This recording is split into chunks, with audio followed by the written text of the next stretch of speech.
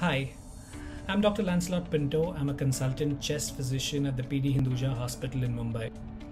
For the diseases associated with water in its different ways, I think it's important for us to prevent pooling of water and trying to avoid breeding grounds for mosquitoes. So wherever you see pools of water, try and notify your local authorities and request them to fill them if possible. Try and protect yourself from mosquitoes as much as possible by using repellents maybe when you're stepping outside, especially in the evenings.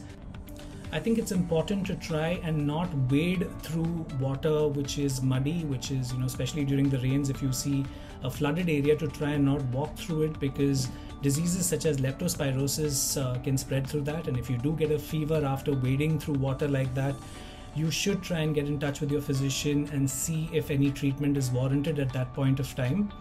I think these simple measures can go a long way in protecting ourselves from mosquito-related illnesses. Food quality, water quality tends to be highly suspect during the monsoons as well due to unhygienic conditions. So please try and make sure that if you're having food from a place outside of home, make sure that you are quite confident about the quality of food before consuming it, and be a little cognizant of the fact that one needs to be careful about the quality of water, especially at this time of the year.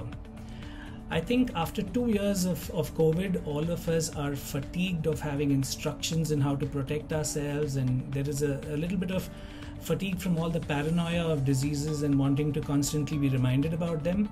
But I think if simple measures can protect us, especially at this time of the year when we know that there are a lot of monsoon related diseases, I think that can go a long way.